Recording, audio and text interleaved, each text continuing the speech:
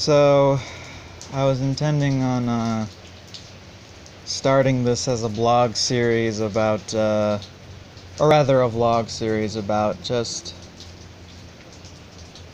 just walking and talking. That's what it was gonna be. It was gonna be me detailing my weird, esoteric, highly specific opinions about otaku nerd shit while walking around the neighborhood at night. But as you can probably hear, it's raining, so fuck it.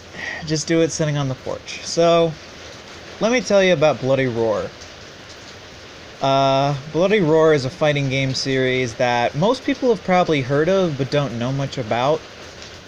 Started in 1997 and went on for 7 years, going from 4 mainline entries and 1 spin-off between the 3rd and 4th game.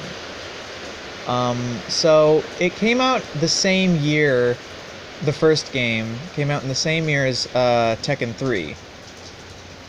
So, not a great time to start up your new franchise, but honestly, all things considered, Tekken 7 sold 7 million units, whereas the first Bloody Roar, or as it was first known in American arcades as Beasterizer, because that's what they called it when all the characters, excuse me, transformed into their beast modes, they called it Beasterizing. This game sold over 400k, I believe. So pretty good. Pretty good, all things considered, for a start.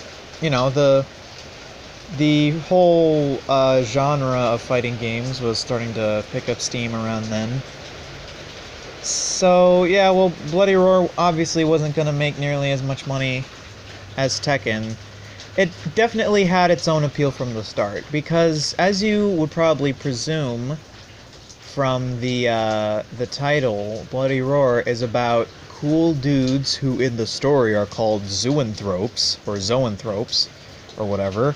And they're basically just people who have a beast mode. You know, you have the main guy, his name is Yugo, and he's the wolf. And so he can basically turn into a werewolf. And see, it's interesting thinking about the marketing of Bloody Roar, because when you think of that sort of thing, your modern mind wants to jump to furries, but if you actually look at the old marketing stuff for Bloody Roar, it's not like that at all. There are a couple characters that are really cute, like there's this girl who turns into a big bunny, and there's a couple other characters who are more pretty or cute looking that I'll talk about later. But for the most part, promotional art you'll see for the series is really visceral. Like the Yugo turning into his wolf form, it's portrayed as a painful experience. Like they're becoming an altered beast, and it's not cartoon anime versions of animals. They all stand upright, but for the most part they're pretty anatomically correct and realistic looking. And there are a couple of guys who turn into tigers in the series, so they basically just turn into King from Tekken, and that's cool. And it's because they have realistic tiger heads, and they look like they're gonna rip your throat out. And yeah, the game was never... Bloody Roar itself was never an extremely violent game. But the way that the transformation was portrayed was very visceral, so there's not like blood effects in the game itself, but it was just portrayed as like a very intense situation, turning into your beasterizing, as it were. It's a very and it's very violent, as it were. So Bloody Roar, that's one of the most interesting things about it is that obviously Bloody Roar, and the subtitle of the spin-off, Primal Fury, it implies this idea of rage, this idea of human beings transforming, but kind of at the same de-evolving into a more primal, carnal instinct, like state of mind, where they activate that proverbial killer instinct, you know? And it's pretty intense and cool, And it's pretty unique considering every other franchise, because, you know, it's not a common idea, people transforming into beast forms. You know, you have Animorphs, Beast Wars, Transformers, you know, so... But Bloody Roar just, it had a lot of appeal in terms of the visceral feeling of it all. And because when they go beast form, they look fucking pissed off. Like, Yugo, when he turns into his wolf form, he looks like he's about to kill a bitch. And it's pretty great. So, the problem... Well, actually, one more thing. The most visceral part of Bloody Roar's aesthetic was probably the fact that the main character select screen of the first game, I think, is inside like an animal's jaws. Like, the borders of the screen are teeth from the inside of an animal's mouth. It's like you're fucking Eren Yeager being slurped down by the Titan. Except, you know, you're not getting any help, you're just being eaten. So yeah, Furry Vor, that's basically all it's about. So, the problem with Bloody Roar is that, it, to me at least, is that they could never fully commit to the bit. And what I mean by this is that there's a lot of characters such as Uriko the Half-Beast, Jenny the Bat, Shion the Unborn, and Uranus the Chimera. And that's another cool thing about Bloody Roar, is that everyone's beast form is kind of like their title. Like, on the character select screen for the games, they won't be given a last name. It'll just be Yugo the Wolf and Busuzima the Chameleon and whatnot. And it just feels fucking cool, you know? So where we come with problems is that, first of all, Uriko, she is a cute girl who wears a jacket that is too big for her, so the sleeves hang off of her hands, and she flings the sleeves around, and that's like a cute thing she does, you know.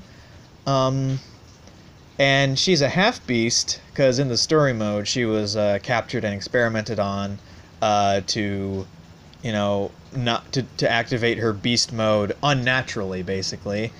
So when she goes into beast mode, she doesn't turn into a big-ass cat creature. She turns into a Neko-chan, which is to say she has little whiskers, she's got little slit ears, or little slit eyes, the cat ears on top, like she's wearing a fucking hairband, and a tail, and she's got little pawsies. Little cutie pie. That's fucking bullshit. I wanted to turn into a fucked up evil cat beast that'll claw my eyes out, man. I don't... Get your Neko-chan shit out of my Bloody Roar. The fucking character select screen implies that these are fucking beasts in the animal kingdom and they're gonna eat me. Fucking A, they're predators. I want any of this anime shit. Then you get to Jenny the Bat. And Jenny the Bat kind of looks like Vice and Mature from King of Fighters, where she has a sexy secretary look to her. She's actually like a super spy / model or some stupid shit. And it's unfortunate that she has a bat form, but it's not... Because if you've ever seen a real-life bat, they're fucking horrifying. They're super gross. They have weird pig faces most of the time. There are a couple of types of bat that are sort of cute. Found one on Twitter just the other day. But when you think of a bat, you think of like the big gross bat boss from Resident Evil 5, you know? Just the ears and the tiny beady little eyes and a fucking pig nose. Gross mouth with the little fangs in it. Wrinkly. And guess what, Jenny? They're not gonna make their sexy blonde woman look like that. So she becomes fucking Rouge the Bat from Sonic the Hedgehog, basically. Where she's she's got the ears and wings, and the rest of her is just kind of naked with these sort of tribal tattoo-looking things on her body. And it's stupid. And I don't like it. And it's dumb. And moving on. Uranus the Chimera, as you could probably tell, Uranus is like a code name. She was grown in a lab. She was experimented on and turned into the Chimera, which, again, since turning people with beast modes is an extremely simple idea, I don't begrudge anyone for trying to play with the idea and be really creative with it and kind of push the edge of what you can do with it. It makes sense. So, I actually really like the idea of them doing mythological creatures. In Bloody Roar Primal Fury, I think, is when the guy who is the Phoenix was introduced, and Uranus was introduced before that, I believe. And actually later on in Bloody Roar 4, where the story mode really goes downhill, there's someone who's the fucking Ninetales, and there's finally a guy who's the dragon, and that's all fine by me, especially the Phoenix. That's great. But with the Chimera, you know, people think that Chimera is just a term you can use to describe an amalgamated beast, and it's because of Full Metal Alchemist, you know? So people think it's just an alchemical, pseudo-fictional term like cyborg or android that describes a creature that has biologically been fused, when that's not the thing. When you think of a Chimera, you're supposed to think of a lion and a goat and a snake fused together into a horrifying sin against God in anime. So, interestingly, Bloody Roar actually somewhat follows that blueprint, but whereas the Chimera I just described is super cool and interesting, even if it is like a simple idea of just like head and like body of lion with goat head and snake tail. The Chimera in Bloody Roar that Uranus turns into just kind of looks like a monster that Guts would fight in Berserk, I guess. It's just a big, muscly, upright, super jacked goat with lion paws and more horns than usual. So it doesn't even know what it wants to be. It doesn't know if it wants to be a completely original creature or follow the Greek myth. I don't fucking know, man. It's just... And it also has weird tribal tattoos, like going down to from eyes to its chest. I don't know, man. Shion the Unborn is where we enter the real bullshit territory. So Shion, I think, is... And yes, Xion, pronounced the same way as Shion from Kingdom Hearts.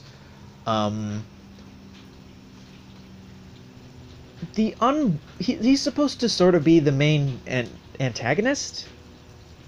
He kind of looks like if Sephiroth had a haircut. And he wears like this red jacket thing that kind of looks like something that DMC1 Dante would wear. And his Unborn design is just like a weird skull bug man.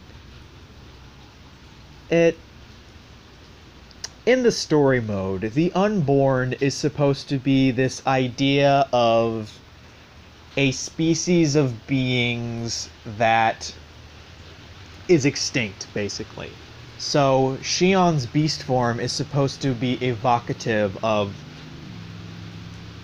this spirit of vengeance, I guess. I don't really know. Of like the collective souls of all the unborn creatures that never got to evolve because natural selections got to their section of the evolutionary tree before they could spread. I don't fucking know, man. It's fucking stupid.